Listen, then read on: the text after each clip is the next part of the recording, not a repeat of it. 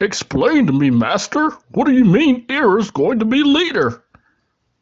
No, I mean, if you had asked me to be leader, that's a different story, but I wasn't trying. It's been over a year since the Master left. It's time for me to fulfill my true role. If we don't do something, light will expire. Then we won't be able to avoid the grim future that awaits.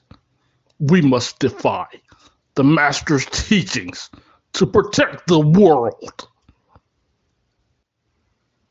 He's not here anymore. I won't let his prophecy come true. I won't let the world fall into darkness. May my heart be my guiding key.